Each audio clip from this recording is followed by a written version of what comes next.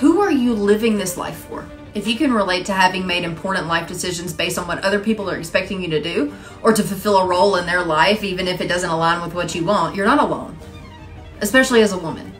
We've been conditioned this way. Sure, you have autonomy to make decisions, and you have freedom to make those decisions. And understood that if you didn't follow this expected path that was set out in front of you, then there was fear of consequences, fear of being judged, fear of letting people down, even the people that are closest to us, that matter to us. This is not your fault. But now that you're aware of this, this is an opportunity. This is an opportunity for you to have a reminder to make decisions for yourself every day, especially the important and impactful ones that are going to change your life, not just now, not just today, not just this week, but forever. My name is Morgan Tanner. I'm an artist, and I create art that serves as a reminder for you to live for yourself and not for other people.